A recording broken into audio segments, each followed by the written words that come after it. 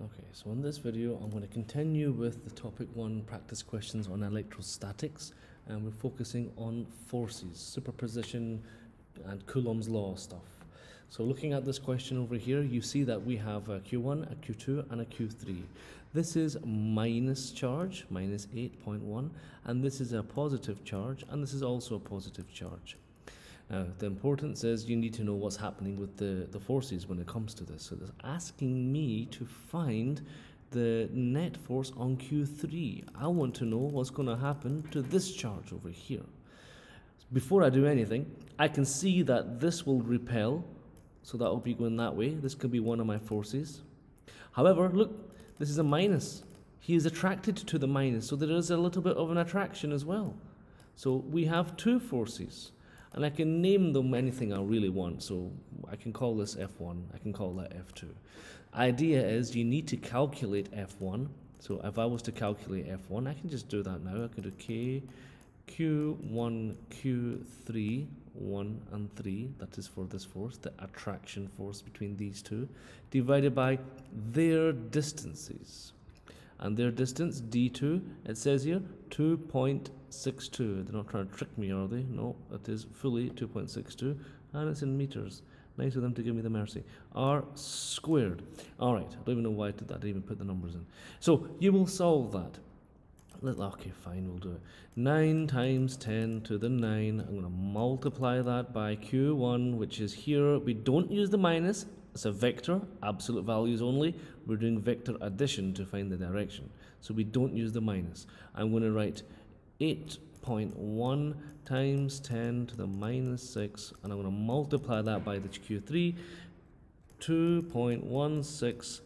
Oh my god, that's not a 6. Wait. Okay, we're back. 6 times 10 to the minus, now look at that, pico. Pico is minus 12. Little tricky one there. There we go. Divide that by the distance of 2.16 meters.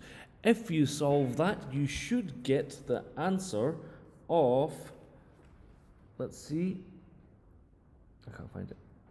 Let's do it now. 2.29 times 10, run out of space. Forward planning is not good. To the power of minus 8 newtons. So I have one of the forces. I can quickly now find the other force as well. I'll solve it, finding between Q2 and Q3. So I will now do F2.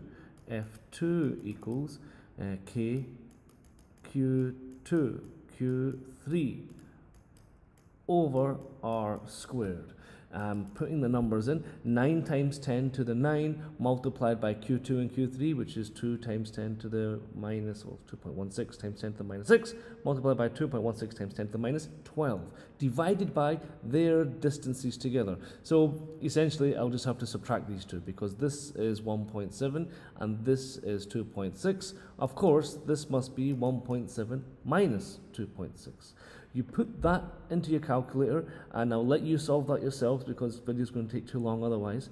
Once you do that, hopefully you should get 5.06 times 10 to the minus 8 not neutrons, where did that come from? Newtons. All right, I now have two forces, this one and this one. What am I supposed to do with them? Do I add them or do I subtract them? Let's have a look.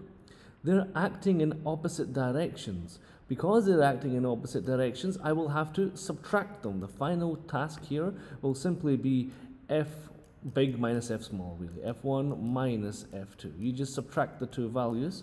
Once you do that, you should get your final answer. So it's basically this minus this. I could write 2 minus 1. That's not important. You'll get this answer here. Okay, great. So moving on to here, 3 electrons are at the vertices of an equilateral triangle. That means all the angles are equal inside it. The length is 1, and the length is all equal.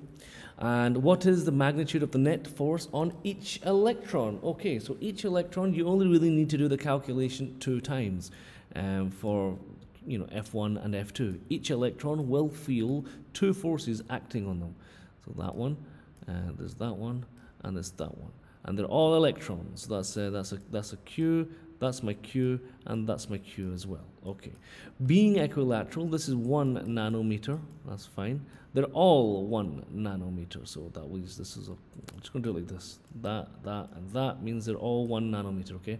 Then inside, if it's equilateral, the angle is 60 degrees. They're all 60 degrees, okay? Now the idea is, whichever one you pick, there's going to be a horizontal and a vertical component of it, because this is kind of going to be, let's say there are electrons, so let's say this is going to go that way, and this will repel with this one. You can see that it's going at an angle, and it's going kind of a little bit to the right and a little bit up. This has an X component, and it has a Y component. The exact same thing happens with the repelling section of these two. They will also repel. This is going to repel that way. Now the idea here is the same. It's going to go a little bit to the left and a little bit up. So from the repelling force, this is the X for the second force, and this is the Y of the second force. You can maybe realize that these two X's, if you noticed, these two X's will cancel each other out. The left component and the right component will cancel each other out. So you don't even need to calculate it. Otherwise, you would have to use the H cos theta and H sin theta from grade 11, if you remember. Horizontal components is cos, vertical components is usually sin. Okay, fine. Now that I've figured out that I can just skip that, I need to find the vertical components. How am I supposed to do that? First thing I'm going to do is I need to calculate the hypotenuse first. I need to calculate this hypotenuse and even this hypotenuse. In fact, you only really need to calculate it one time because it is only one force and it's going to be equal on the other side as well. So I can quickly calculate one of the forces, and then there'll be two of them. So, and they're both, look at that, they're both going up. They're both going up, which means I can add the two y's at the end. So let's find the value of the force. I'm going to bring it over here. I see a little space over here, so I'm going to do it right here. F equals K, Q1, Q2 over R squared, no problem. 9 times 10 to the 9 multiplied by, being an electron, you know the charge of the electron is 1.6 times 10 to the minus 19 times 10 to the minus 19 squared, or I can just write it again, 1.6 times 10, let's keep it simple, the minus 19, and then I'm going to divide all of that by 1 nano.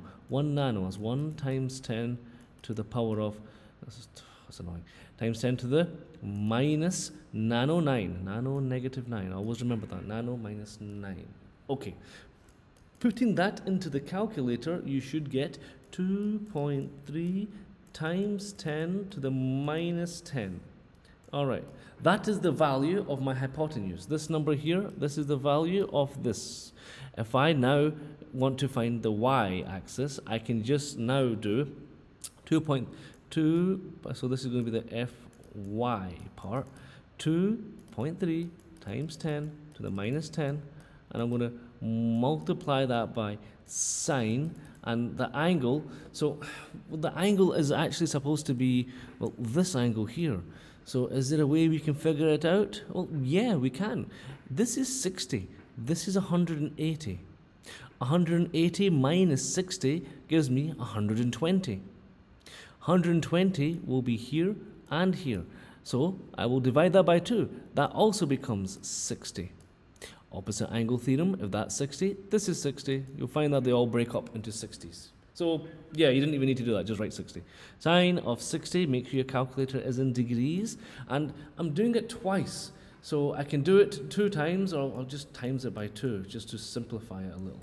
Once I've done the y section, I will get the final answer of 3.98 something something times 10 to the minus 10.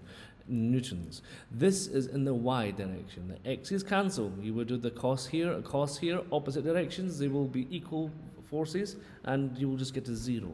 So that answer would be C. Done. All right.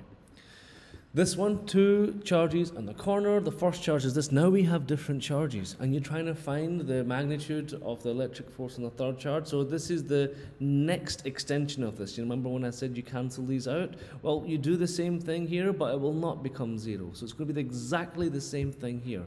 So I can just speed through this, maybe. I have more space here. So how can I do it? I will do it like this. I'll keep some space. 1, 2, and 3.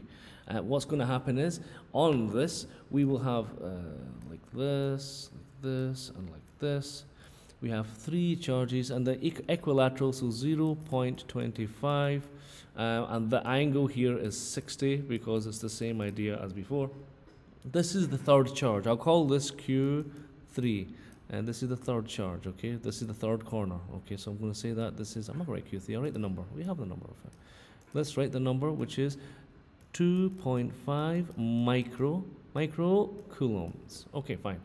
The first charge over here is 4.5 microcoulombs.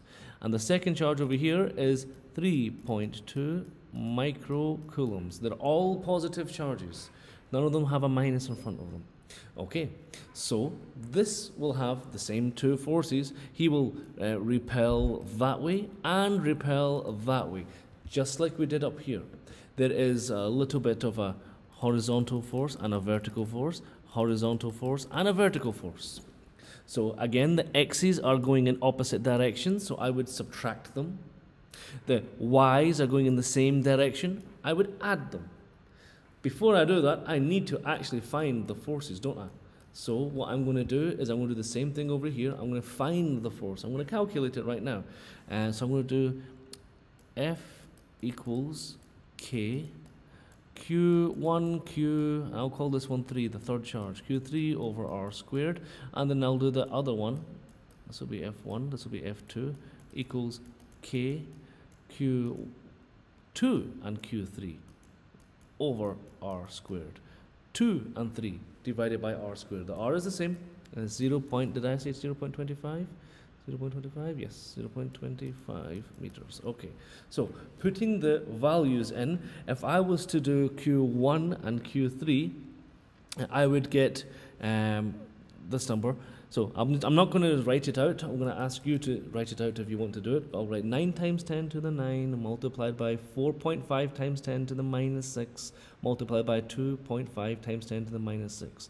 So these are the values. Divide that by 0.25 squared. By doing that, you will get 1.618 newtons. F2, you will do the exact same thing, 9 times 10 to the 9 multiplied by Q2, which is 3.2 times 10 to the minus 6 multiplied by 2.5 times 10 to the minus 6 divided by R squared, 0.25 squared. You'll get something along the lines of 1.156 newtons, right? Now, I have the 2 values. What do? The x and the y. I need to break it up into x and y. This is the x and this is the y. So I will do F1 cos of 60. And I'm going to subtract it. For the x section, I will have to subtract it. I'll do minus, I will do F2 cos 60. The number here is going to be this one up here. So all I'm going to do is I'm going to put this in here. I will write it out like this in one go. I will do 1.618. I'll leave it at that. I can round it later. 1.618 cos 60. I'll put that in a little bracket. Minus the next one, 1.15. 1.15 cos 60. In a bracket. I'll bring that to you like that. Once I do that, if I put that number into my calculator, I should get a total of 0 equals 0.23. I'll keep it at 3 newtons. Very nice. 2.23 newtons. Amazing. Next, I'm going to do the y. Now, they're going up, both of them. I will add them. F1 sine of the angle plus F2 sine of the angle. I'm just going to quickly do that here. F1, again, 1.618 sine of the angle, which we know is 60. And I'm going to plus, put a little bracket, plus F2, this one here, 1.156 times 10, not times 10, where did that come from? Cos, not cos, sine 60. I think I'm getting a bit tired. I'm going to have to stop after this one. Sine 60. I'll close that little bracket. Well, I should open it first. Put that into the calculator, exactly the same thing I did here, but I've changed it to sine, and I'm adding because they're going in the same direction. By doing that, you should get the final answer. In this case, hopefully, about 2.4, around 2.4 newtons. Almost done. We're not actually done yet. What we're going to have to do now is the final thing. So this goes a little bit left, a little bit right. One is stronger than the other, so maybe I can make a new triangle. Maybe it'll be a little bit that way and that way. This is the two y's together. This is the two x's together. It doesn't really matter if it's that way or like that. It doesn't matter, because all I'm doing is I'm going to find the magnitude of the hypotenuse. I'm going to have to find the magnitude of the hypotenuse, so you don't need to bog yourself down into which direction is going, which one's stronger. The idea is just Pythagoras. All I'm going to do is use Pythagoras. I will find the final answer, which will be c squared equals a squared plus b squared. This is a and b, or a and b, doesn't matter which one's which. Okay, it's going to get the same answer anyway. So by doing c, I will do the square root of, and these two numbers, 0.23 squared plus 2.4 squared. The answer should be bigger than them both, so you'll probably get something like, I think, the final answer should be 2.41. 2.41 newtons. And is that up here? Yes, it's right here. C is the answer. Now that took quite a long time, so I will stop here and I'll continue these in the next video.